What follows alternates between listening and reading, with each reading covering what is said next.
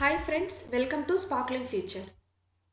In the Spark interview question series, let's see the differences between Union, UnionAll and UnionByName in Apache Spark. So all these three transformations are used for combining two or more data frames and by stacking them on top of each other. So Union, it returns a new data frame that contains all the rows from each data frame involved in this operation. And this will not remove the duplicates.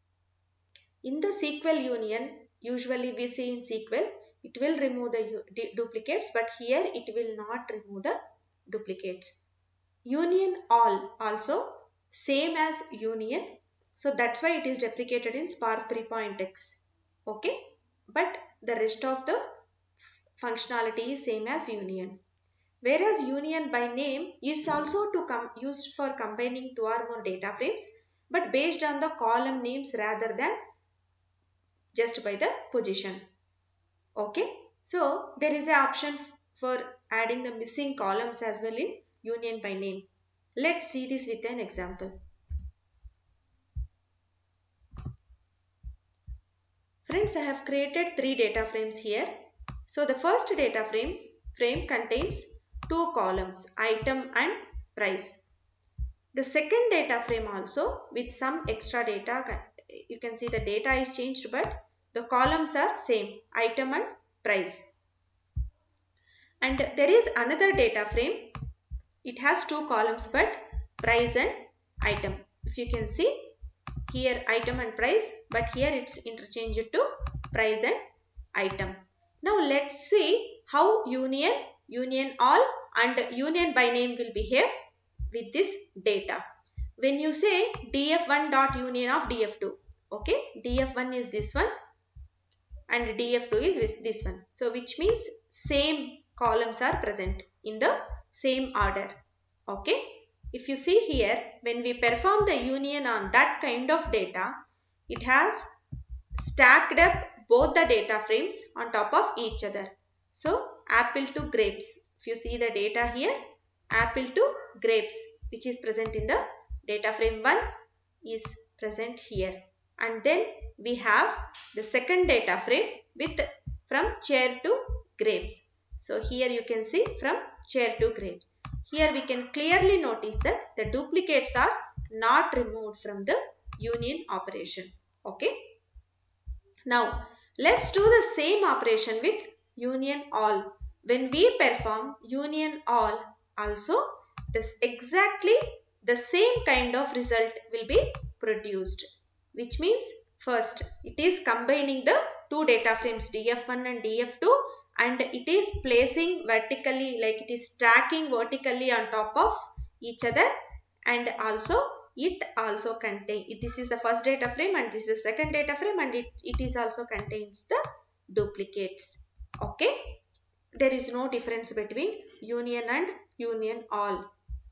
Next, with the same data, but we have with the same operation like union, we are doing the union with data frame 3. What is the data frame 3? The order of the columns are changed. Okay, here item and price in the first and second data frames, whereas in the third data frame we are taking price first and then the item. When you do the union for df1.union of d3.show, you can see that because the number of columns are same here, it is able to union both the data frames, but for the second data frame you can see the values are interchanged, means this is the item and this is the price, whereas the values are appearing in the item price is coming, in the price column item details are coming. So which is wrong, right? So with this you can confirm that when you are using union, you have to make sure that the columns are in the same order. Okay, and also there is a rule for union that always both the data frames are, how many number of data frames you are performing union, all the data frames should contain same number of columns and in the same order. Okay, now let's do, because UnionAll there is no difference, that's why I haven't done that. Even if I do the same result you would have got. Next, the same operation let's do with union by name. df1 dot union by name. When I do, see the result, even though from grapes to the last column, where is the data frame 3? Here. Okay, grapes. Okay, grapes is still here. So data 3 is having from board, which is from here. Board to last column we are having null. I'll show you the data again. Okay. So item is appropriately is coming under the item column and price is coming under price column. So even though the order of the columns are different, it is considering the combining of based on the name. That's why it is best to use. And also, if you have noticed, there is a duplicate record for Apple, but that is deduplicated here, which means that union by name is able to drop the duplicate records. So now let's go back and check the data once again.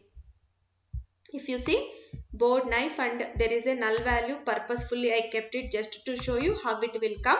And at the end I have added the same record, Apple 250, and this has been removed after doing the union by name. Okay.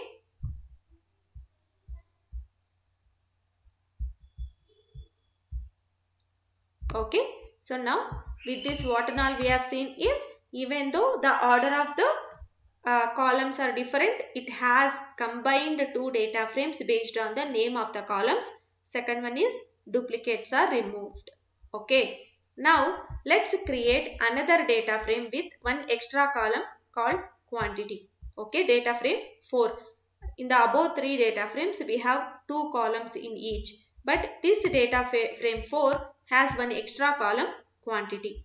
Okay, and when I do df1 union df4, okay, df1 means having 2 columns, item and price, and df4 is this newly created data frame which is having the 3 columns. So here it will show the error saying that num columns mismatch. Union can only be performed on inputs with the same number of columns. Okay.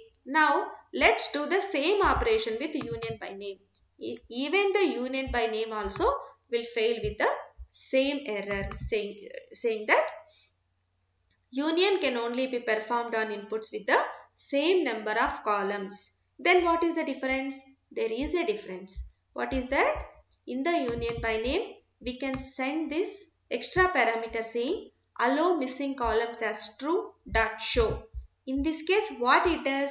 It will create a new data frame with a new column, and if there are no data or if that column is not present in any of the data frames, it will update that with null, and wherever the data is present, that data will be fetched here. Okay, got the difference? So here we have three columns, but whereas in the data frame 1 we have only 2 columns. And for this is from the first data frame, which is data frame 1, quantity is not there, so null value is populated for all those columns, and then the second data frame is tagged down to the first data frame. But if you are noticed or not, that duplicate record has come. This is the difference. So if you wanted to use this particular column, means if you are not sure about the schema, then you can use the union by name with allow missing columns, but you have to use the drop drop duplicates based on the column names. Means for these particular 2 columns which are common between the data frames, right? For that you can do, you have to, whenever there are some common columns, right, for that you have to use the drop duplicates, or simply you can just put distinct, but distinct will not remove this particular one. And also this is having item is having the price is having the item. So when you use this particular allow missing columns to true, there are some disadvantages, but for a trade-off for not having error, if there is a insufficient schema, conformed schema, then you can go ahead with this property. Now let's say we have two more data frames and we have to union data frame 1, data frame 2, data frame 5 and data frame 6. 4 data frames if we wanted to union. So how you will do? First you will create a resultant data frame saying df1 dot union of df2, then resultant 2 df1, then result dot union of df5, then again result 1 dot union of df6. So in 3 different statements you have to do, because union will take a single data frame input as data frame, right? So now we have 4 data frames. How to union all these together in one go is, you can import reduce from the functools library. So create a list of all the data frames that you wanted to perform the union. Next, create a data frame and use this reduce. This is the reduce from which we have imported from functools library. And reduce, use the lambda function x comma y. X comma y means here we have 2 data frames that are participating, right? So that's why I have taken 2 variables here. Then x dot union by name of y comma dfs. What is this dfs? Is this list of data frames that needs to be passed to this reduce function. Okay, that list of the data frames. Now what here we are saying, that is for whatever list of data frames present in these data frames, perform the union by name operation between all these data frames, and then result means whatever we are calculating this union by name, right? Finally dot show, and here you can see all the 4 data frames, and all these 4 data frames are having the same number of columns in the same order. You can actually try out with the different column order of the column names and one extra column as well for using this reduce. Okay, that assignment is given to you. Now you can see all the 4 data frames are combined here on one on top of each. Okay, so this is how we can work with union, UnionAll and union by name. Hope you understand the differences between all the 3. Thank you for watching the video, friends. Please subscribe to my channel for more interesting learnings, and there are more interview questions are on the way. Thank you. Bye.